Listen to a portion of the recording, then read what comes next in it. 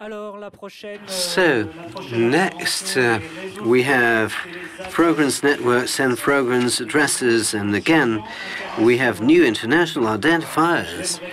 Now, I would like Waïl Yahyaoui to join us on stage. He is one of the producers, one of the brains behind the Frogans addresses and the Frogans networks. In particular, he worked on the specifications, technical specifications, as you saw yesterday. Benjamin is in charge of the technical drafting, but he said he was not alone. He has a team of R&D specialists who work with him, reporting him information back to him to design the languages and the protocols and so on. And in particular, here we are going to be talking about the technicalities behind the Frogans addresses. So thank you, Waïl.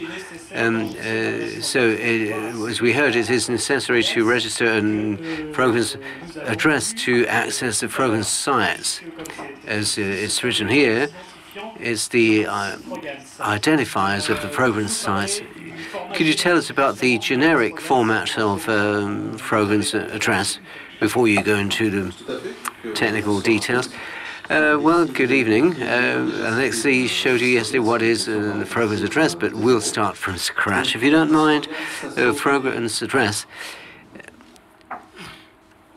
is something that looks like this. As you can see on this slide, you have the asterisk, the star sign in the middle, network name, star, site name.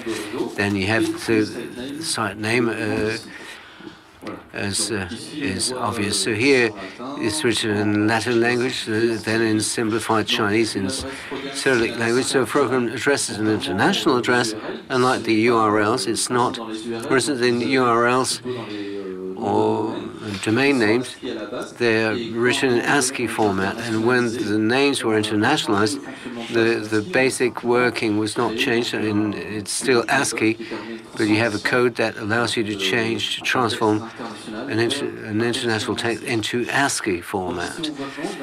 So you see that a Frogans address can be written from left to right to left, in which case the network name would be on the right side and the site name on the left-hand side if we're writing from right to left. So when we designed the Frogans address, we thought that the user could see the Frogans address either in a site or a web page, and maybe on a poster on a bus, or he could be given the address by dictation. So it must be easy to identify whatever the way it is communicated. The bottom line is that we had to limit the number of possibilities in mixing the scripts. For instance, could you mix Arabic and Cyrillic? But it's not written the same way, so this is something we had to put restrictions on. And what allows you to define Frogans address is a specification, the IFAP .0 specification, the International Frogans Address Pattern, which, as we'll see, has a corresponding specification. So this is a specification format which we call RFC. The RFCs are the basic internet specifications which are published by IETF. So we reuse the same format.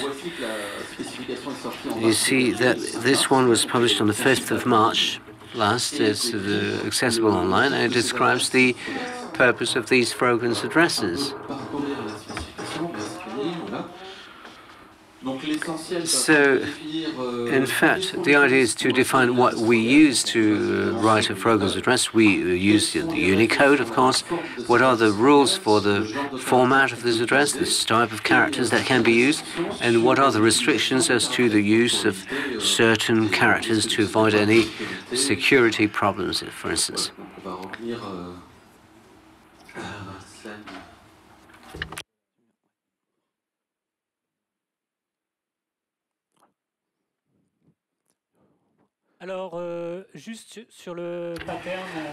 Yeah, about the pattern, the short and simple pattern. So it means that behind these simple-looking addresses, a site name and a network name, or a network name and a site name, in fact, there are different categories of networks from which you, or where you can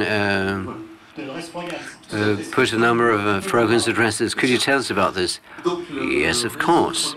So the Frogans network, which is open to everyone, where it's the easiest, where it's very easy to publish a site, is Frogans Star. See, Frogans Star. Of course, for the other writing systems, we have what we call public Frogans networks, PFN, which are adapted. It's like a transcription of the word Frogans into the various scriptures. So it's the network where you publish your site and address at a reasonable price.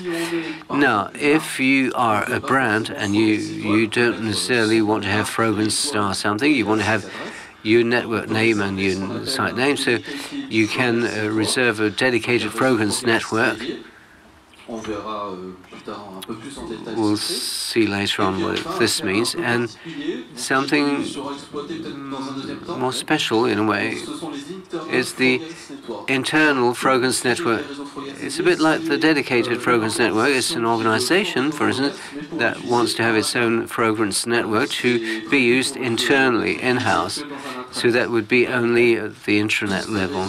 So here again, all the internal Frogans network would be called Intranet Star site name, or any corresponding name in the various languages. So it's still the same name, but it's reserved for the intranet. It will not be residing on the same site. So the technical operation maybe we'll see some other time. Now, if I want to put online my first Frogans site, I will use the public Frogans network, and I will choose the name, whichever name I want to give my site, provided it complies with the specification, not mixing different types of languages. It will start with Frogans star sign, and then you said the site name. You spoke about the transcription. So, could you show us what it looks like? Although we may not be able to understand, I will not only show them to you, I will play them to you in various languages. Frogans, 复更式 in Chinese. In Japanese, I would not be able to play it for you. And so, linguistic category is a set of languages that use the same writing system. For instance, Latin languages, Latin, that means French, English, etc. You have Chinese, which is a category of its own. You have both the simplified or traditional Chinese. You have also Japanese. It's only one language, but using several writing systems. So for each language category, we'll listen to words Frogans. 复更式 in Japanese now. 复罗岗式 Korean. Frogans. It's like province. Cyrillic. Frogans. Frogans. Frogans. Frogans. In Thai language now. Greek. Frogans. This is what it sounds like. I hope you enjoyed it. So, we have correspondents in different countries of the world who helped us with this. So, of course, they pronounce this very clearly. Maybe in real life it will not sound as clear. We did not. Frogans. So we didn't always try to stick with the original sound, but when the language had its specificities, we wanted it to sound specific. So whatever the writing system I'm using, as you said, Waïl, at a reasonable price, I can obtain a Frogans address under public Frogans network. But more than this, you have also the dedicated Frogans networks, which I know Romuald will be telling us more about, but you could start now to say a few words. It's a different case. In fact, not only do you want to manage the site part of the Frogans address, but also the network part. Yes, Frogans network is a group of sites under the same network name.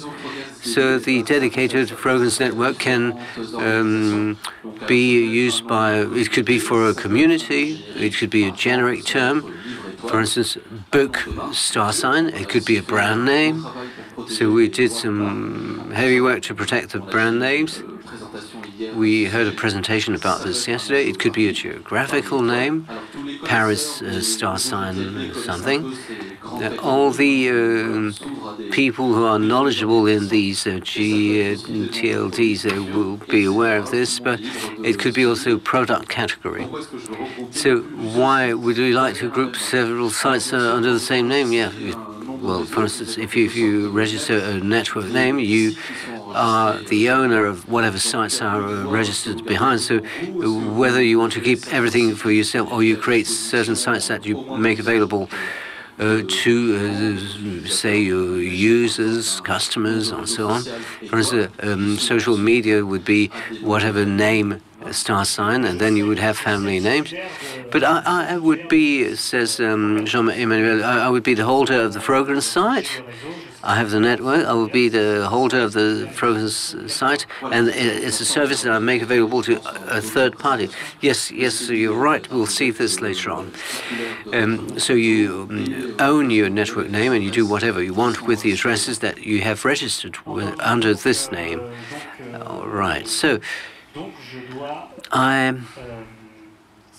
if I get a network, I get the title to all the addresses under this network, and this is for someone who can manage quite a number of Frogans sites. Yes, but you always have Frogans star sign if you just want an address and a site.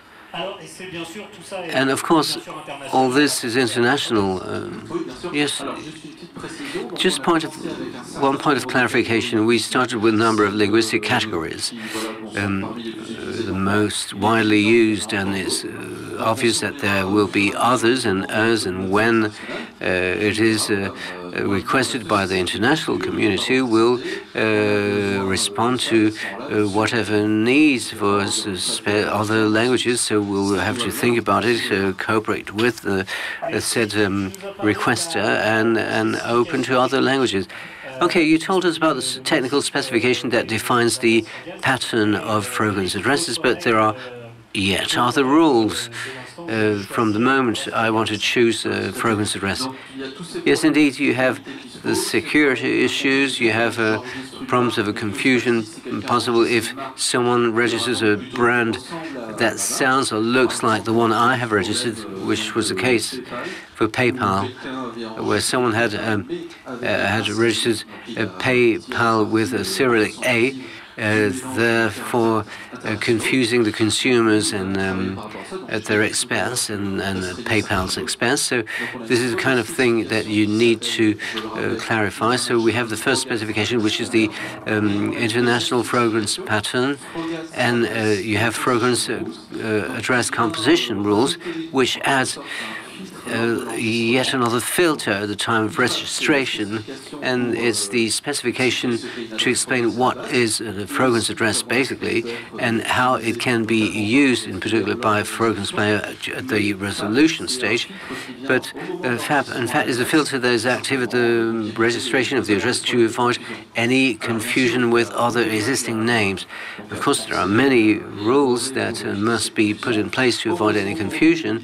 Fortunately for us, we have more than 10 years of experience in the web around ICANN also. We have the Unicode consortium that defines a set of characters that allow you to write text in the world, whole wide world, and also rules to avoid any confusion. Then you have the work around ICANN and the registries and registrars, which accumulated databases of anti-confusion rules. And you have other resources, such as, for instance, a project that is called CLDR, Common Local Data Repository, which works with Unicode and allows software designers to design software pieces that will be easily adapted to the languages of users, so that when you do a new mobile operating system, it's easy to roll it out with different languages. So we learned from all this. We made a number of choices because the standards sometimes have different levels of security. So we were rather conservative at the beginning, whilst remaining open to the possibility of opening. If the users say you were too restrictive, could you authorize that such or such combination of characters? So we need to be responsive to the demands of the community. However, we do consider that the international Frogans pattern not to change too much, whereas the fact that the rules for registration will evolve with the feedback from the users as and when required. You see, we're lacking time, so we have to speed through the presentation. But if future users have questions in the audience, please do ask Gwendal, any questions? Questions about Frogans addresses? Not quite so. So, Waïl, it seems it was very clear. Thank you.